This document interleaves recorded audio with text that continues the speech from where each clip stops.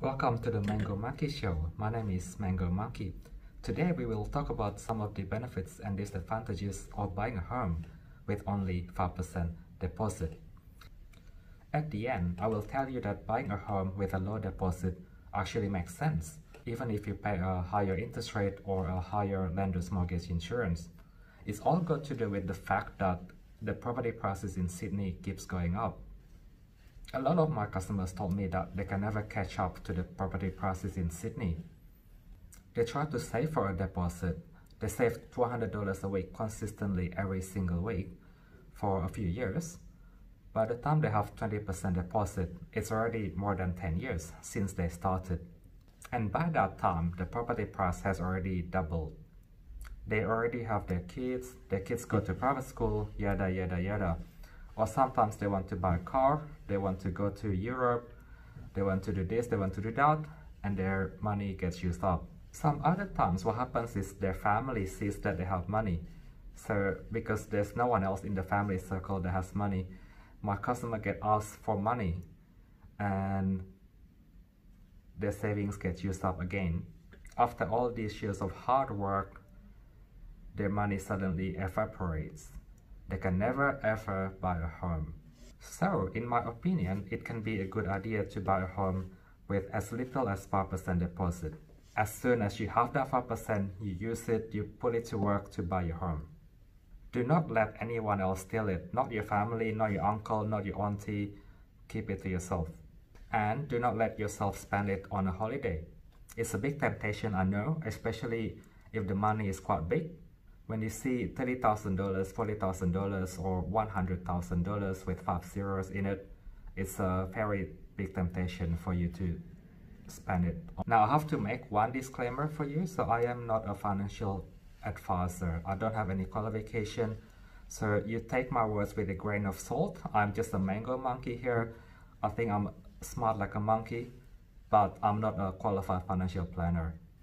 So in this video, I'll be sharing some of my experiences with buying properties and how I think, in my opinion, it could potentially work for some other people. Not necessarily yourself, but maybe a few other people. So you might be wondering, what is the cost of a 5% deposit home loan? Well, let me answer that for you.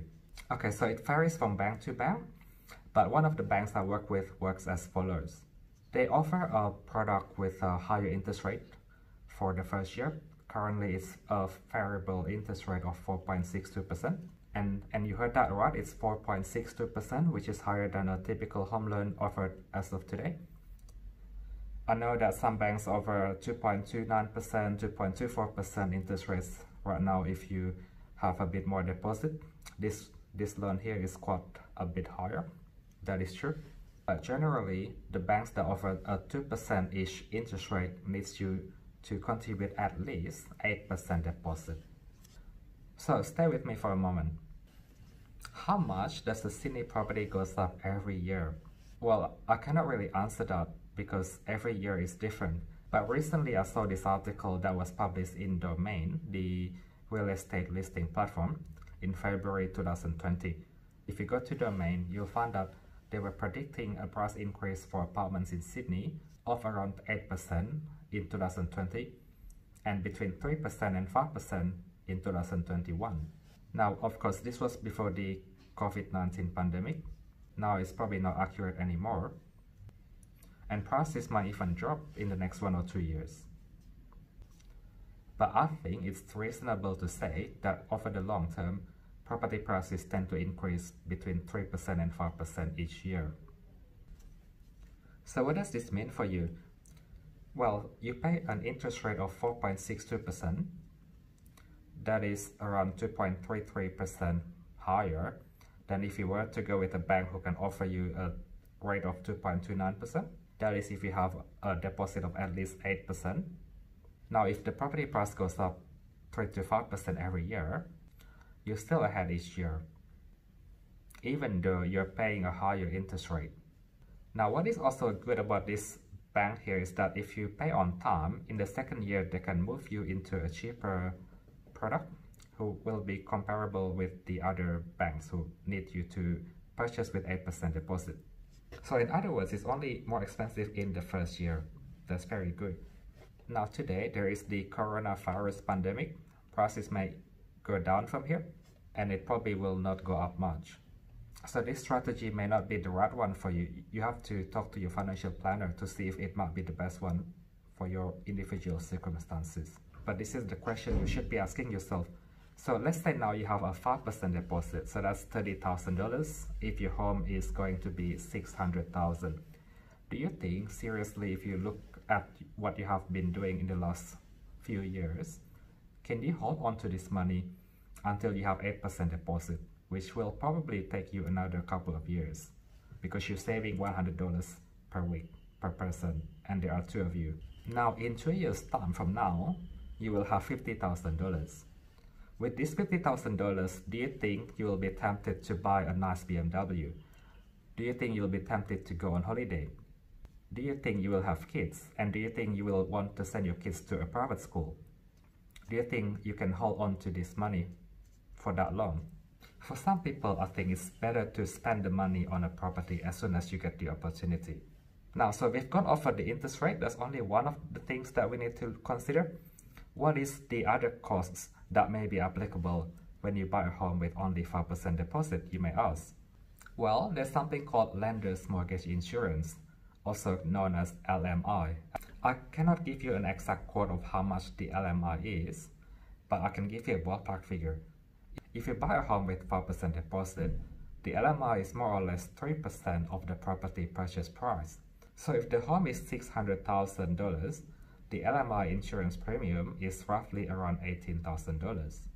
Okay, so if you follow my plan, what you do is you divide the LMI insurance premium by 2 years. So 3% ballpark figure of LMI insurance premium divided by 2 years, so you pay essentially 1.5% per year. Why did I say 2 years? Because according to the plan I have outlined to you, if you save $100 per week and there are 2 of you, it will take you 2 years to increase your deposit from 5% to 8%. Now, what happens if you have 8% deposit? How much is the LMI insurance premium at that time? Well, it will go down a little bit. It will drop from around 3% to around 2% of the property value. So that is around 1% per year if you divide that by a couple of years. So if we add up the higher interest rate and the higher LMI insurance premium, your property price needs to go up by more than 3% per year so that it's better for you to buy your property now instead of waiting another couple of years, which is when you have 8% deposit. Now, is this a good move? Well, it depends. Probably not right now in the coronavirus pandemic, but in other scenarios, it's probably okay. If the property market is going up, it's definitely okay because you actually get more in terms of increase in property value compared to the cost of the LMI insurance premium and the higher interest rate. Now, potentially even right now, even if the prices are going down, it could still be a good move if you think you cannot hold on to your piggy bank for a very long time. So for example, if you think that if you have $50,000 in your account, you will be tempted to spend it on a nice car or go on a holiday, then I think it's a good idea to spend it before it goes to $50,000. I think it's easier to get to $30,000 and spend it compared to keeping $30,000 for another couple of years until you have $50,000. Now, what if I want to put in 20% deposit? I don't want to pay any LMI insurance. That's money down the drain. Well, this really depends on how much you save per week. If you follow my plan to only save only $100 per week, then it will probably take you 12 years to get a 20% deposit for a property of $600,000. And this assumes there are 2 of you, you and your partner. The LMI is around 3% of the purchase price, so you divide 3% by 12 years. Actually, it's 9 years because it's 9 extra years. So that's only 0.33% each year. Now that's minuscule compared to the benefits and the certainty that you can obtain by buying the property right now instead of 9 years later. If your property price goes up by more than 0.33% per year, then you're already making more than the insurance premium. Now, are there some other ways, maybe some loopholes to avoid this LMI insurance premium? Well, good news there are. So there are a few banks who offer LMI waiver if you have 15% deposit. Normally the interest rate is a little bit higher, but you don't pay any LMI insurance. Now, if you work in certain occupations, for example, if you are a doctor, accountant, or a lawyer, you can potentially get no LMI, even if you only have 5% or 10% deposit. At the moment, there's also a special government scheme. The spot is limited, but potentially if you get this spot, even if you don't work as a lawyer or something special, you can actually get the LMI to be waived for you as well. And you get the same interest rate as if you contribute 20% deposit. Okay, so the big question, do I buy now when I have 5% deposit, a bit later when I have 8% or 10%, 12%, 15% or 20%? When is the best time to buy? Because generally you'll find that the more deposit you put in, the cheaper the cost, the cheaper the interest rate, the cheaper the LMI insurance premium. Even after you have 20% deposit, you can probably get slightly cheaper interest rate if you put in 30% or 40%. Now, what I have learned through my life experiences is that sometimes I cannot get the best thing that I want. I cannot be too picky. It's better to get something than nothing. The earlier I buy a property, the earlier I get forced to save on a monthly basis because I need to pay my mortgage. It's a very different feeling compared to saving. When you have a mortgage, it's compulsory. You have to pay. When you're saving money, it's not compulsory. You could actually spend the money on a nice holiday. It essentially feels like your rental expense. You have to pay your rental expense on time so that you don't get affected. But the difference is that if you have a mortgage, you pay it down, you actually build wealth as well. Because on average, property value tends to go up. So for some of you, it might be better for you to get into the property market as soon as possible. You can buy a 1-bedroom apartment or 2-bedroom apartment, not necessarily in the center of the city. Could be 1-hour drive from the place that you work. So a lot of my customers actually think like this, and they complain to me, well, I cannot buy a 2-bedroom apartment. I want a house. I want a house with land. I want a house with 3 bedrooms, 4 bedrooms. I will have a big family later on. You know what? This is what I think. I think you could buy a property that's going to last you for the next 5 years. It doesn't have to last you for 10 years. Just 5 years is okay, I think. Because you know what? A lot of properties get sold within 5 years. People upgrade their properties, and in 5 years' time, it's quite likely, although not certain, it's quite likely that your property value has gone up. Well, you have to project yourself and your family for the next 5 years. If you are a young couple with no kids, I think you need to buy at least a 2-bedroom apartment. Do not buy a 1-bedroom. But you probably do not need 3 bedrooms. You will probably have 2 babies in the next 5 years, right? Now, they are still going to be under 5 years old. They can sleep in the same bedroom. After 5 years, your salary is likely to be higher than today. Your property value should have gone up substantially, hopefully. And you can use the equity you have built up in your property to purchase the next one with potentially no deposit. I mean, when I said no deposit, no cash deposit, you still put some kind of deposit through your equity. Well, what if you don't get approved for your next loan in 5 years? Or what if the property price has gone down, so you don't have any equity to use? Well, now there's emergency measure. There's always a backup plan. Remember, you have a 2-bedroom apartment. You have a living room. One of your kids can actually sleep in the living room. This is a true story. One of my friends sleeps in the living room when she was a student. She found it on Gumtree. It is very cheap, around $150 per week. And it's comfortable. It's near the university. The living room has a partition, so imagine if you have a bedroom, basically instead of a door, it's a partition. Outside the partition, there's the dining table and there's a kitchen. So let's recap. The idea is to buy a home which you will be happy with for the next 5 years, and if push comes to shove, something that you can keep forever. Now, I am a mortgage broker and I get some clients from Facebook. Now, a lot of these clients don't even have $10,000. They normally have around $5,000. Sometimes they get to $10,000 after they save But as soon as they get that $10,000, often it goes down again. There was this customer that never really became a customer. So he was almost ready to buy a home. We talked a few different times. His income was great. I told him to save for a few more months to get to a bit more deposit. It looks very promising. So a few months later, I called him, how are you going? Well, you know what? He told me he got himself a nice car with a car loan. Imagine what's the monthly repayment on that loan? Well, it's at least $700 a month. It could easily be more than $1,000 a month, depending on the interest rate and the duration of the loan. Now, $700 a month is actually massive when it comes to a home loan. It reduces your borrowing power by around $100,000. It's huge. Home loan is a 30-year loan, but when you have a car loan, it's normally between 5 and 7 years. However, the bank system is not that sophisticated, so what they assume is that your car loan will run for the next 30 years. At the same time, your salary will not go up over the next 30 years. Now, when the bank does their assessment, they need to see that you can afford the home loan both today and also 5 or 7 years down the track when the car loan has already been paid off. What makes it a little bit worse is that the bank assumes the interest rate on your home loan may actually go up over the next 30 years. Most banks have a buffer of around 2.5%.